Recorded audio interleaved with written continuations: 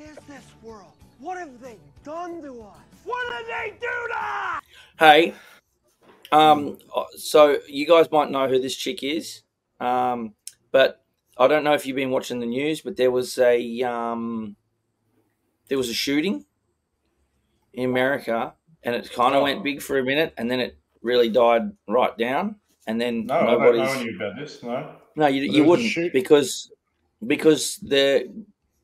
Well, I'll just let the video speak for itself. By the way, the Super Bowl shooting. We have some idea. What?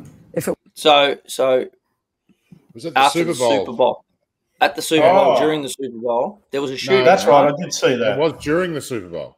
I know there was one in the parade afterwards in Kansas. I believe that's the one. It might be. Anyway, the point is, that's the first I've heard of it.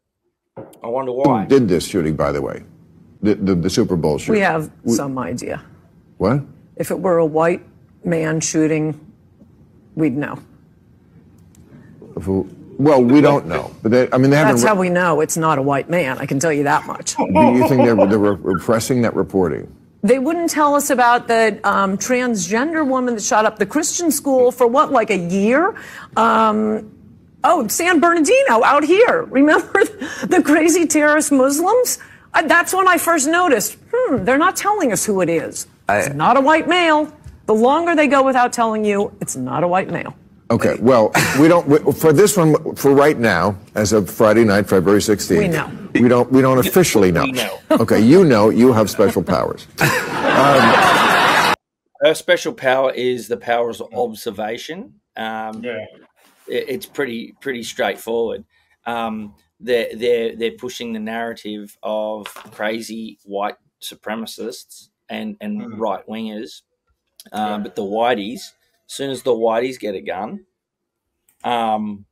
you know what's funny? I saw another video. I should have downloaded it, but they were saying white privilege, and the reason white privilege is absolutely rubbish is because right now white people aren't the most privileged in America, at least. It's for quite a long time. It's been the Asian American community.